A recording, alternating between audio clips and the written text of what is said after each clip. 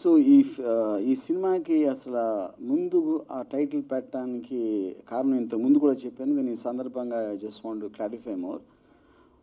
ఒక పర్టికులర్ టైంలో ఎలక్షన్స్ అయిపోయిన తర్వాత ఒక యూనిక్ సిచ్యువేషన్, 2 రాష్ట్రాలు విడిపోవటం వలన విజయవాడ ఒక కేంద్రంగా వచ్చినప్పుడు అది మన అందరికీ ఐడెంటిఫై అయిన ఒక కమ్యూనిటీ చోటకి వేరే వాళ్ళు వచ్చారు అంటే ఉన్న ఒక ఎలక్షన్ రిజల్ట్ ప్రకారం అనే దాంట్లో ఒక చిన్న ఒక సటారికల్ కామెంట్తో, సటారికల్ ఎక్స్ప్రెషన్తో ఒక సినిమా తీయాలనిపించి నేను కమ్మ రాజ్యంలో కడప రెడ్లు టైటిల్ పెట్టడం జరిగింది.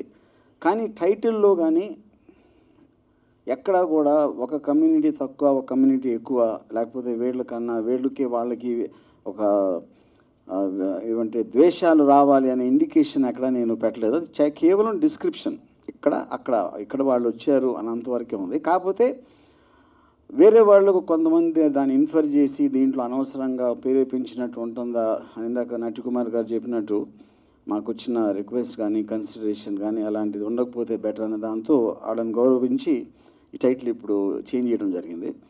ఇంకా మిగతా ఎలాగో కుమార్ గారు వివరించారు. దీనికి సంబంధించి ఇంకా మీకు ఏమైనా క్వశ్చన్స్ ఉంటే వెల్కమ్ టు ఆస్క్ మీ.